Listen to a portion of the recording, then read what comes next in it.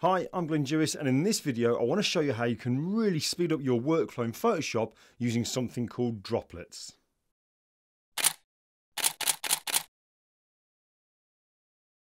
Okay, so if you've used Photoshop for a while, you're more than likely aware, or will at least have heard of something called actions. Actions in Photoshop basically allow us to record a series of steps and then be able to do them again at any time in the future. But instead of having to do the steps again, we can just click once on our play button. Now, just for the purpose of demonstration in this video here, what we're going to do is have a bit of a refresher first of all on actions. And let's just say that before I send images over to the publishers, I have to perform a hue and saturation adjustment on them where we colorize them and really boost up the reds. So I've got an image open on screen. What we'll do is we'll go to the window menu. Let's just go window menu and we'll choose actions to bring up the actions panel. Now in here you can see there's two folders. Again, this is just a refresher here, two folders, one called default actions and then one that I've called Glyn's actions. In the default actions, there's loads here that come already with Photoshop, regular tasks that you might want to perform. In my folder here called Glyn's actions, there's two actions here that I perform regularly. So we're going to create a new action here and we're going to save it in my folder called Glyn's actions. We'll click on the new action icon here and we're going to call it Boost Reds. Now when I click record, everything I do now, every step that I perform is now being recorded. So we'll say we need to go to Image, Adjustments, Hue and Saturation. This is the pretend task that I need to do a lot. We'll then click on Colorize. We'll really change up the hue there and we'll boost the saturation as well. So it's really obvious that we've had to do something here. Then we'll click OK. And then I'm going to click the stop button here. So now if we just open up this little thing, you can see all this here, all this information just here. This is listing all the steps that I've just done. So if I kind of rewind here, let's just imagine we've opened a new image here. All I would need to do to perform that is click on the action that we want to use and then click on the play button and bang, you can see it's been done. Now, it might be that you want to perform this on just one image, but then again, it might be that you have a whole folder of images that you want to use it for. Now, that's going to be called something called batch processing, and we can do that within Photoshop by going to the File menu, choosing Automate, and then we have an option here called Batch. This brings up a dialog box where we can choose what action we want to use, what folder we want to perform it on, and then where we want to save it.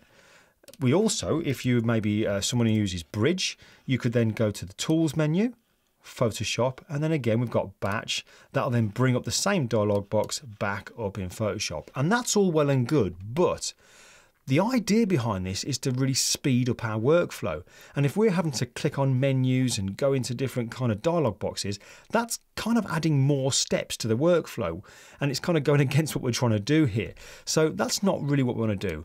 Now, what we can do, though, is use this thing called Droplets that I mentioned. So what we're going to do is this. We're going to go to the File menu, and then we're going to go to Automate, and we're going to go to the third option down called Create Droplet. Now, this brings up a similar dialog box to that one that was for the batch processing. But the first option over on the left-hand side here, if I just highlight that for you there, says Save Droplet In. Now, this is where you want the droplet, the icon that we're going to use. Where do you want it to be? Now, my option is always to have them saved on the desktop. In fact, you can see just two of them just here. That one there and this one here. These are droplets. So I like to save them on my desktop. It's called Reds Boost, and we'll click Save. The next section down, it says play what action that you want to perform for this droplet. Well, it's in my Glyn's actions folder and it's going to be the one called Boost Reds. And then we've got destination.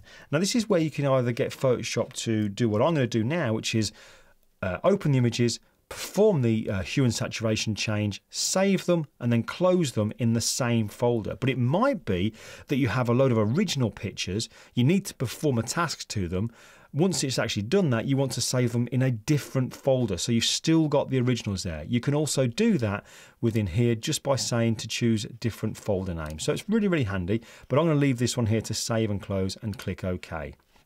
Now, let's just dive over to my desktop again. And now we can see, if I just zoom in, over on the right hand side here, you can see there's this little icon. This is the droplet icon, and it's called Red's Boost. And the great thing about this is, I've also got a folder of images here. These are all the images that I need to now send over to the publishers, and there's quite a few in there.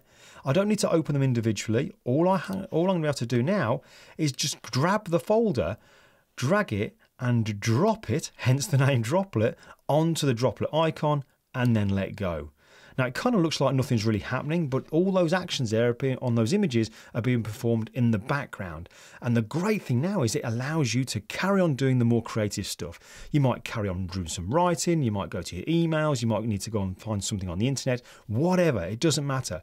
But all those kind of repetitive tasks that needed to be done, they're all being done for you. And just to show you that now, if I kind of just double click on this little folder here, you can see all the images in there. Let's just zoom in.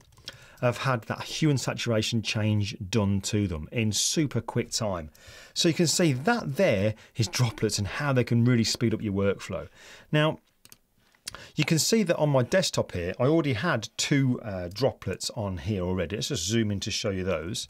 One called Loxley Colour and one called Rocky Nook. Now the Loxley Colour one, that's the printing lab that I use, and there's always something that I like to do to my images to get them to look perfect. The colours are always going to look great anyway because of colour calibration and what have you.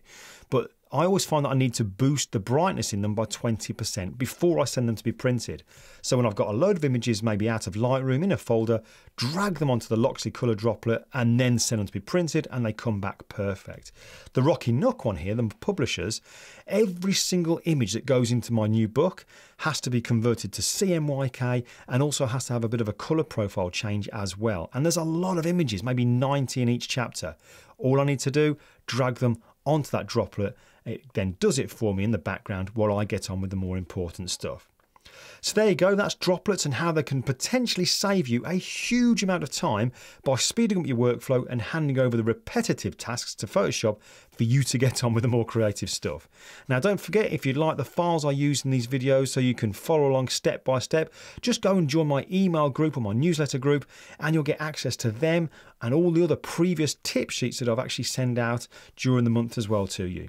And if you haven't already, be sure to click on the subscribe button just to show you support for this channel. And hey, if you could share the link to this YouTube channel with anybody else you think might like the free content I post out each week, I will love you forever. Well, you kind of know what I mean. Right, have a good one and I'll catch you next time.